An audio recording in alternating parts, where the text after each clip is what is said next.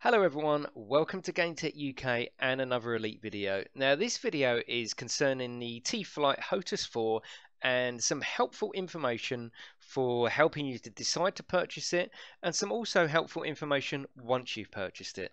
Let's get in and have a look. So straight off the bat, do I like and recommend this joystick? 110% yes. When I first started playing with the controller, I couldn't do it. I just could not do it. I fell out of the slot backwards, literally fell out of the slot upon takeoff, live on the stream. It was funny. I just couldn't do it. Now that's not saying you can't do it. There's nothing wrong with the game. It's me. I'm a PC gamer now, and I've spent years on the keyboard and mouse. And I was already playing Elite on the PC with the other Thrustmaster, the T16000. So muscle memory played a part, and when I got the controller I was just like, oh, this just feels wrong. But if you're buying this, don't be put off by that. Plenty of people play it with a controller, it's not a problem. But this is the way to go. So if we have a look around the actual unit, it's nice and sturdy. It is a sturdy unit. If we start by looking underneath, it actually comes with a really helpful Allen key, because you can screw these two units together and you can unscrew them and move them apart if you want them sitting either side of you. I actually like it together, so I've actually screwed it together, but it does come with the Allen key and you can unscrew it. Also comes with a joystick resistance, so you can literally turn that and feel the resistance in the actual unit itself. Vice versa, you can unscrew that. It becomes very loose. I've got it quite tight, and it makes it feel sturdier, more expensive, more solid. So that's what I've got it on. So that is the underside of the unit. It's USB only, so obviously you haven't got to power this unit. It is USB only, which is great. Just plug straight into the front of the PS4. In terms of the throttle, now the throttle works really nice. There's a definite central position. You can see actually it springs back to its central position, which is absolutely awesome. Now I'll show you my other Thrustmaster I've got. Now this is what I use on the PC version. Now the weakness in this, I find, is that there's no central position. No central position at all. It's fine. I've got it as full throttle only, so it's literally all the way back. It's okay, but what I do like is the central position this has got. So it's a very solid, right, that's it, back and forward. In terms of controlling your actual ship, you've got the yaw, pitch and roll all on this right hand joystick, and it's absolutely intuitive. It's awesome. I mean, I love the control of the ship. The thrusters itself, so you've as I say, when you're going into the station, you've got the yaw and you can pitch and roll.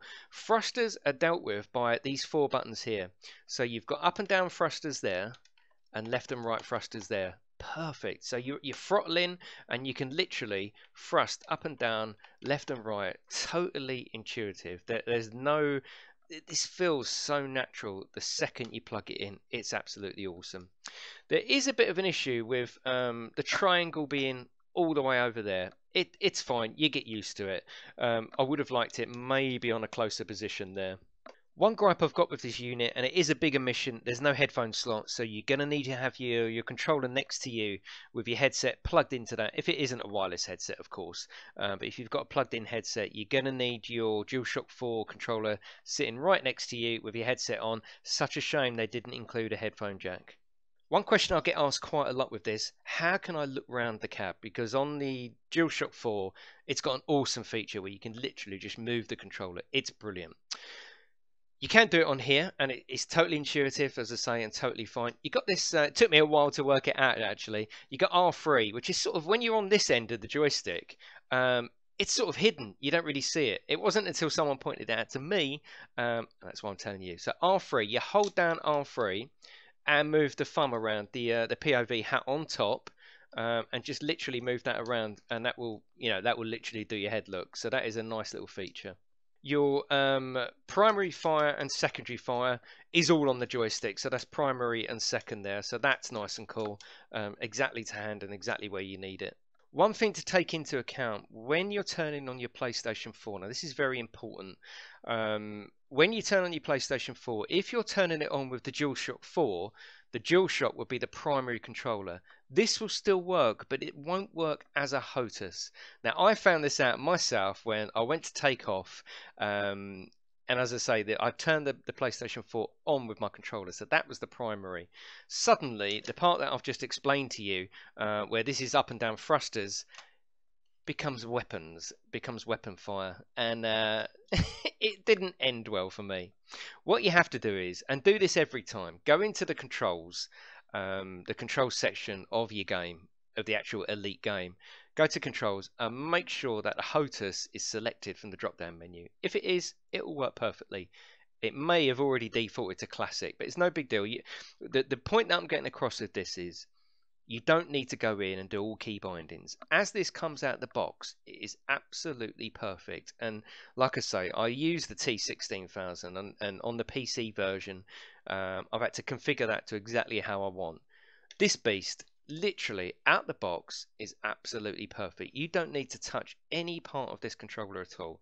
So that's it, everyone. Just a couple of snippets of information about this HOTAS. I do recommend it. It is a nice bit of kit. You can separate it. I like mine together. It's got a nice weight behind it. Most importantly, it improves Elite Dangerous on the PlayStation 4 tenfold. And if you have a look, I'll put a link up to a recent live stream. Have a look at the comments. Everyone's in there saying it's fantastic. I'm glad I got one. Some people brought them on the recommendation of seeing it in action, because when I do the PlayStation 4 stream, I actually have the camera on the bottom, so you can see this in action as well. But a great bit of kit. Total recommendation from me, and I'll see you in the next one.